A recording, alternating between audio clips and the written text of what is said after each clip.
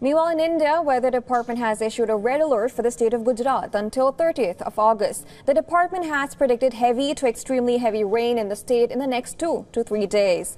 Due to deep depression moving east of Rajasthan towards the Saurashtra region, heavy rain is expected to continue in the state until August 29th. The Weather Department has marked Gujarat as a flash flood risk zone. Rainfall since August 24th has already caused waterlogging in low-lying areas, with the National Disaster Response Force carrying out rescue operations. The regions you see on your map right now are the worst hit districts in Gujarat.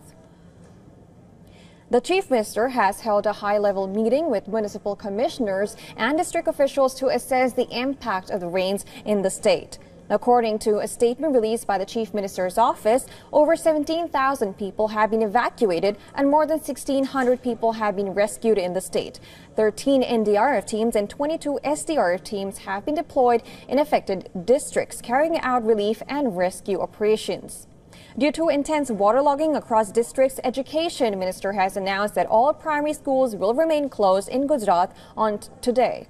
Now, fishermen have been advised not to venture off the coast of Gujarat due to high-speed winds and rough seas. Union Minister Amit Shah spoke with Chief Minister Patel and Gujarat's Home Minister, offering them any required assistance and aid from the central government.